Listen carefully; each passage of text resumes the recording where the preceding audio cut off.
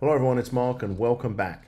In this video I want to talk to you about the changes to Florida's Baker Act, Chapter 394 for 2022. And specifically in this video, I want to talk to you about the changes with regards to the way that minors are being treated when it comes to being Baker Acted. So here in Florida, we've seen an absolute epidemic of children, sometimes as young as 5, being placed in handcuffs and taken to receiving facilities. And the problems that we see here in our office are when either the children are, frankly, just not treated appropriately. They're being handcuffed. I mean, they're being made to take the perp walk, treated as if they're criminals.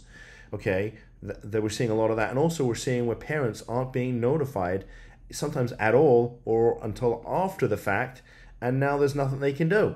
So the changes and the statutes that really are relevant here, and you're welcome to look this up yourself, are 381.0056 and 1014.03.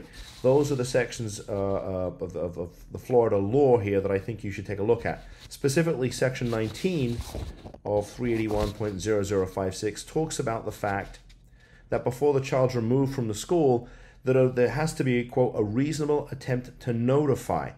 Right, a reasonable attempt to notify, and that means the exercise of reasonable diligence and care by the principal or the principal's designee to make contact with a student's parent, guardian, or other known emergency contact. So the school is supposed to make a reasonable attempt to notify you. You shouldn't be finding out after the fact and when your child is already at a receiving facility, because it's totally inappropriate, and apparently the Florida legislature agreed. So that is the first big change that I see here.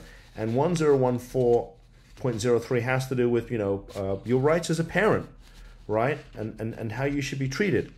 So that's sort of the first major change. The second major change that I saw was that it now gives law enforcement the discretion as to whether or not to handcuff a minor child. And, obviously, unless anyone's becoming violent with the police, if they're a minor, I don't see any reason why they should be handcuffed. I mean, talk about traumatizing a child. I mean, what could be worse than being handcuffed, walked out of school in front of all of your fellow students, and placed in the back of a police car? I can't imagine anything worse for a child. But apparently now the legislature has given law enforcement the discretion to do that. Now, look, I totally understand. When I was prosecutor, it was a standard operating procedure for law enforcement to handcuff somebody, and I get it. We want our men and women in blue to be safe, no doubt about it. Okay, and this is not a political discussion. This is just as a former prosecutor and having 2 retired law enforcement officers on my staff here, we want to make sure these folks are safe. They got a family to go home to at the end of the day, so we want them to be safe. But we also have to sort of measure that against the rights and, frankly, the emotional condition and the trauma it imposes upon a 5-year-old, a 10-year-old, whatever it is, a minor child. And so those are the 2 big changes I see for the Baker Act. But as I've said in other videos, there's no monitoring going on here when it comes to these receiving facilities.